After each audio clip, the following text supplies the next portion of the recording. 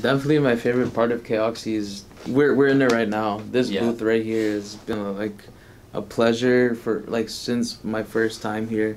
We also have record players and records.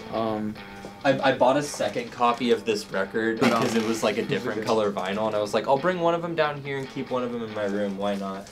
Lots of punk and some hip hop, and then I have a lot of like singles and 7 inches. I have some old Arabic music in there too. This has really been my second home here at Oxy, and it has been a safe space for me, and it's always been there when I needed it.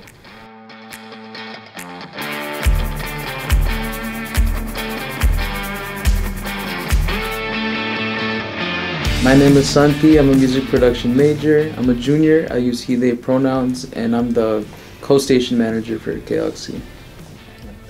My name is Kareem. I'm a junior DWA major. I use he, him pronouns, and I am the other co-station manager for KOXY. So KOXY is the student-run radio station here at Occidental. We're a free-form radio station. We stream online, and we have two main branches of the radio station generally. First, we have programming, which is our radio shows, and on the other side, we also have events, which can take the form of, concerts where we invite bigger artists to campus, and also having, student-focused events like student showcases.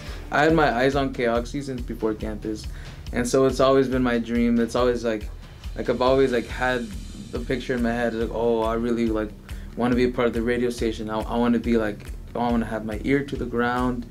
I just want to reach out to people. I wanted to make friends that have stuff in common with me. And that's what I think KOXY is. It really brings the community closer. We try to really cultivate a culture of collaboration and also just friendship on our team. We're all really chill with each other. We try our best to find times to hang out outside of just working for KOXY, because we all get along with the same kind of personality types and interests, even though we are all different people in a lot of respects. Yeah. And we get paid for it, and so it's fun. Being a lower income student, it's nice that I could do this, I could do what I want to do and get some sort of money out of it, which really helps me out.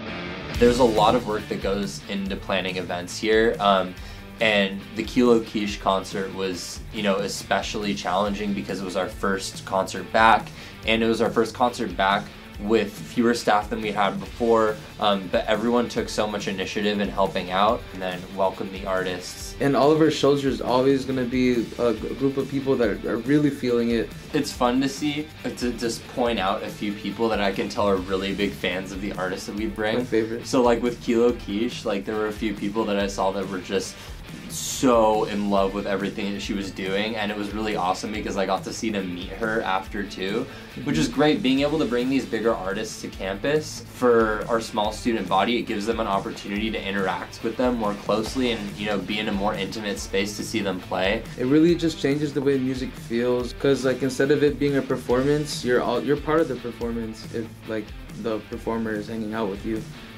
For this show, we worked really hard, and maybe harder than we've ever worked before, but we were able to pull it all off, and a lot of people showed up, and it was really great. Yeah, and we got burritos afterwards. We did get burritos afterwards. That was yes. probably the best veggie burrito I've ever had. To me, KOXY is a dream. It's a dream that's achievable, that you can reach, that's at the... No, you don't even have to reach high in the sky enough. You can. It's a dream that's tangible here on campus.